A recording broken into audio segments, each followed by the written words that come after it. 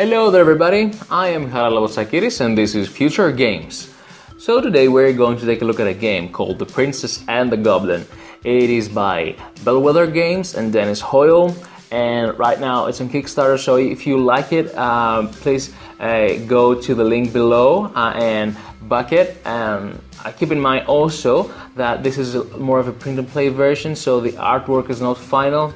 If you want to see the final artwork, go to the link below and check their campaign. So let's take a look at the game, how it is played, and then we are going to talk more about it.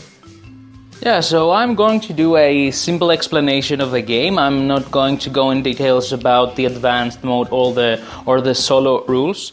So as we can see here, we have the deck that we are going to use so we can escape the Goblin Palace. Actually, the Goblin Palace thematically is within the mountain, and we are going to use the tiles to get an escape route and finally get to our house.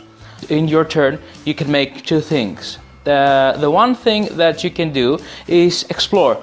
You are going to get a card and see what the card is. So you see a path here. You can use this path later on in the game so you can escape. So you can place it wherever you want. You just flip it and you put it right here, and wherever you put it you can see its adjacent tiles. For example, we can see this one, which is the goblins, and I'm gonna tell you more about it. And we also can see, more goblins.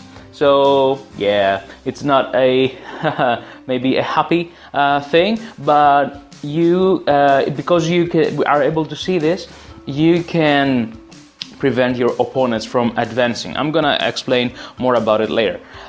So let's say if we put it here, then okay, we see another escape path. So let's see, these are not okay with each other because the path is not continued. So in order for the path to continue, there must be a line like this. It must it must be aligned. So let's say we put it here.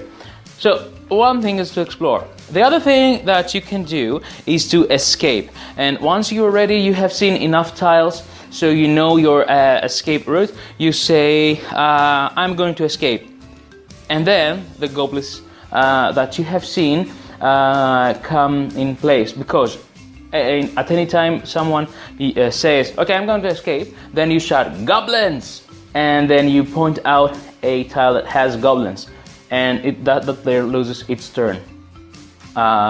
So it's a nice mechanism to stop the player that is getting ahead. So yeah.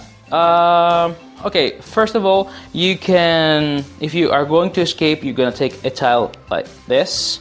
This is the Goblin's Palace, and then slowly you are going to place all the tiles that match.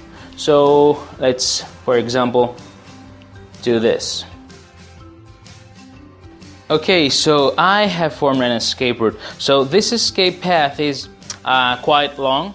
You can manage it with 5 or 6 tiles, but I put more tiles in my route so you can see some of the things that you can do in the game. So you win by victory points, and that's one of the things that I like about it. So you start from the Goblin Tower and you finish at your house. So if you are the first one that finishes, you get to get the most rewarding tile, which is the 3 points tile, because as you go forward, the victory points are reduced. So, for example, in this escape path, I've got these signposts. I don't know what they are, but they depict victory points. So we have 1, 2, 3, 4, 5, 6, 7 victory points in our path, but we could have more. How so?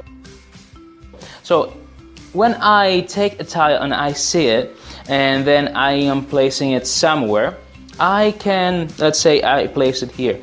after seeing these two tiles, then I can have a breadcrumb.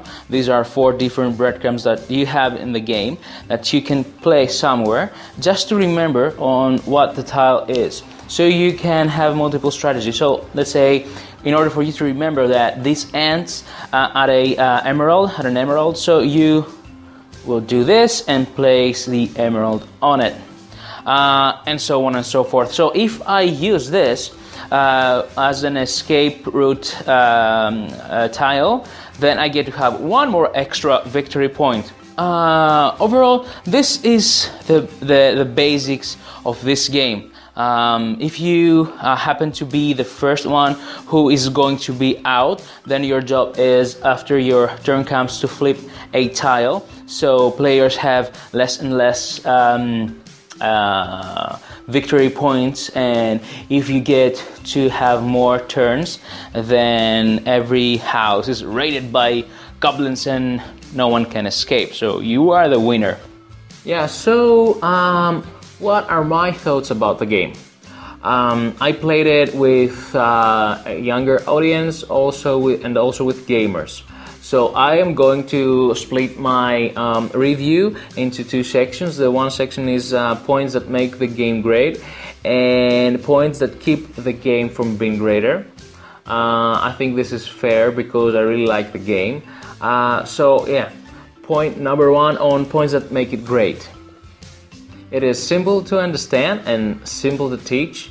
It's not hard at all if you play with the basic rules, because there are basic and advanced rules.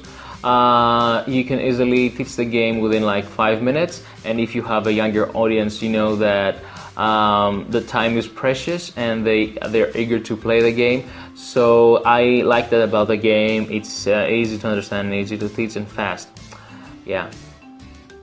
So my second point is that it uses victory points for the players to actually win the game. It's not who finishes first, but actually who has the most points at the end of the game. And now it teaches the young people and the inexperienced player also how to start thinking that mentality, and it like opens a door for multiple games, intermediate games that use victory point system. So I think it's good for inexperienced players and young people to start understand the concept of how to win with victory points. So my point number 3 is having advanced rules, except the basic rules, but also having solo play is pretty important to me, because I can play it with more experienced gamers. I can play it with like a wide range of people, including when I'm alone. I can play it. There are solo rules, so this is a big plus for the game. Number 4 is the most important. It's like it combines memory, a bit of deduction, and great fun, making it a great game. I had fun playing it with adults and with younger audiences. So every time it was like having your not stress level, but you were trying to find the right path, and you're trying to find the right tiles, and each game was interesting. So 2 games are not ever the same, so there's a lot of replayability also, and it gets a bit harder if you go to the advanced level. Yeah, so I had a lot of fun with this game. Let's go and check points that keep the game from being greater. What are the disadvantages that I think that the game had? Point number 1. So many people might not like the memory mechanism because it is a quite old mechanism, and also people might not like the idea of testing their memory because they might have not a great memory, or they find it a little bit childish, because there are many games, children's games, that actually require you to remember things. and we don't see that usually in grown-up games, like games that maybe gamers prefer. So I could see that it could be a off-putting off-putting thing about this game. Not for me though. I like the game. I like the memory aspect, although I wasn't too comfortable about it. But I had fun, and that says it all. So closing, I would like to say that if you like the game, go to the link below and go to the Kickstarter campaign and back the project.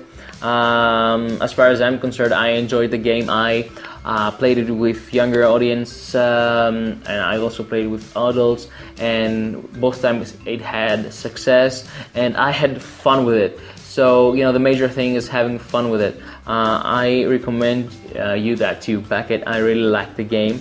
Yeah, so again, if you like the game, go to the Kickstarter campaign down the link below, and yeah, enjoy guys. I am Harald Boutsakiris and this is Future Games.